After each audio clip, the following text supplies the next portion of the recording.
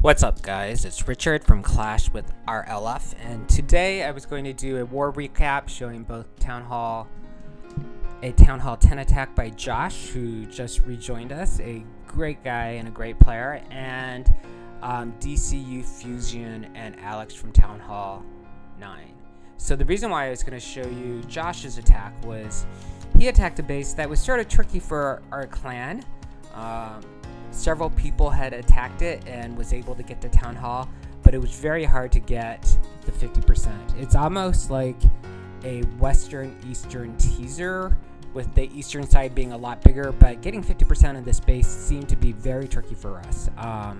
The edges are surrounded by expos. I guess if you were trying to get extra point, you should get it from the west side, but it's a pretty well-guarded base. So I was very happy that he did it. We really wanted this win. Even without the win, we were going to level up to 7, but leveling up as with a win was so much sweeter. So he comes with golems and wizards, so basically a go-wee like most of us, but he brings 3 jump spells and has a freeze and a rage, and that may have been the key, because most of us go in with 4 jumps and a rage because that's been pretty op for a lot of this more opened out, laid out, but on bases like this, it's possibly more important to freeze high DPS units like the Tesla and the Inferno Tower. And his golems go to the side, which seems like it should be bad, but it really isn't, because the main thing is he's able to get the Town Hall with the Archer Queen and the help of the Wizard. So the Wizard's going to go down, but the Archer Queen's still going to be able to use her ability and get the Town Hall. And then she's going to go on the side and help the golems. It's sort of important that she stays pretty healthy, because as you know, the golems aren't that strong, but he brings aside some wizards to help the golems on the side where it's not being targeted, and gets the 50% and the 2-star. So this really was sort of a tricky base, because it is sort of a teaser base, but the location of the teaser, like on the eastern side, did not have a lot of units to help get the 50%, but in the end it really didn't matter. He skillfully gets 64%, and it was 65%, and it was an amazing attack. So great job, Josh. Then I was going to show you DCU Fusion's attack. This is more of showing you how like a Town Hall 10 needs to do cleanup with Town Hall 9s and get the 3-star. He is a newly minted Town Hall 10, so you guys might remember all the Town Hall 9 attack he's been doing, and pretty much he's going in with the same army composition. So he has 8 balloons to do the cleanup. He has in his clan castle a max P.E.K.K.A. Mainly because he already has max golems, but he doesn't have max P.E.K.K.A, so taking in P.E.K.K.A through the clan castle, he gets pretty much the same troops as most Town Hall 10s. He's trying to do a Town Hall 9.5, so he uses the poison spell, a heal spell. He still has a jump left, which he uses so his troops can go to the center, and he's going to start dropping the balloons. I think he should have gone from the north, the side he did, and the opposite side, because those sides are where there are no air defenses. But I do remember watching this live, and I think he was waiting for he was going to get rid of the air defense here. So at this point, I probably would have dropped it where the wizard tower is in the bottom, but it's okay. It doesn't really seem to matter, because as long as you get the 3-star, there is no right or wrong way of doing this. So maybe he was waiting for the archer towers to start attacking his golem, so his balloons wouldn't take as much damage.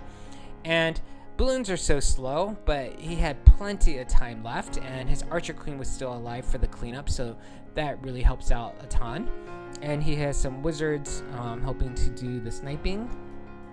So, and he has what, 6 of the 8 balloons still alive. Though those air bombs did take out a bunch. And so it was an easy 3-star. We'll just speed that up.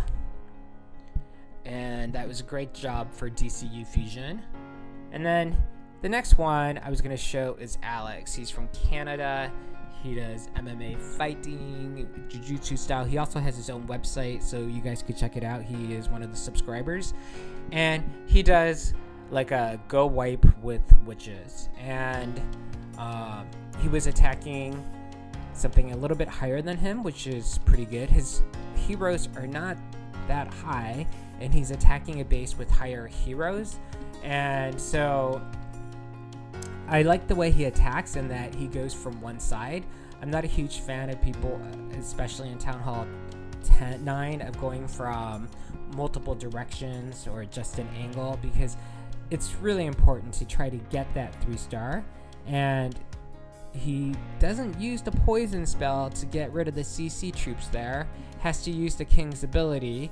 But I guess he's still saving the poison. He uses the poison on the enemy archer queen.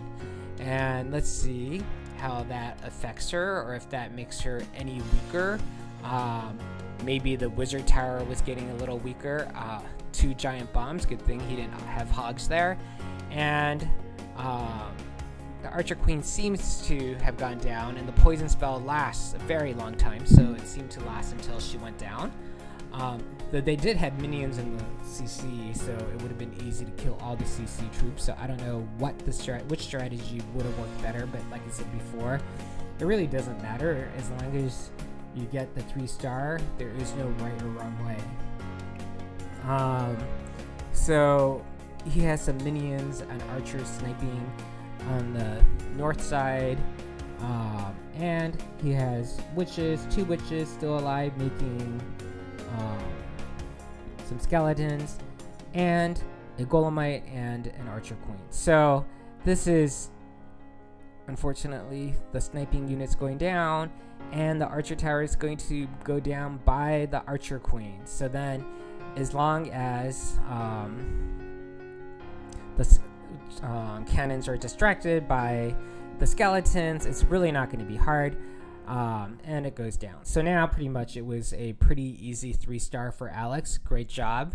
I'm always amazed when our lower Town Hall 10s are able to 3-star a higher Town Hall 10.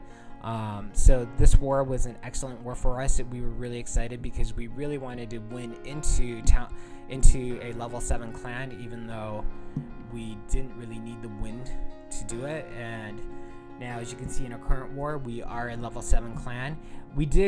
Somebody in our group did try to change the badge into all pink, but it was mentioned that we are a masculine clan, so our leader accepted just the border for pink for the breast cancer awareness.